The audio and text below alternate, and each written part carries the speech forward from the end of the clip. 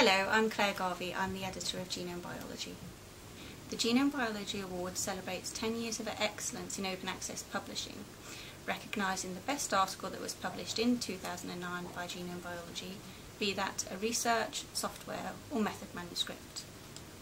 It's your opportunity to nominate a study that has advanced a particular field or that you feel is particularly exciting or innovative, that it deserves special recognition. I'm delighted to say that the judges have just been announced. They are Paul Flycheck and Lawrence Hurst. Paul heads up the vertebrate genomics group at the European Bioinformatics Institute, and Lawrence is the Professor of Evolutionary Genetics at the University of Bath.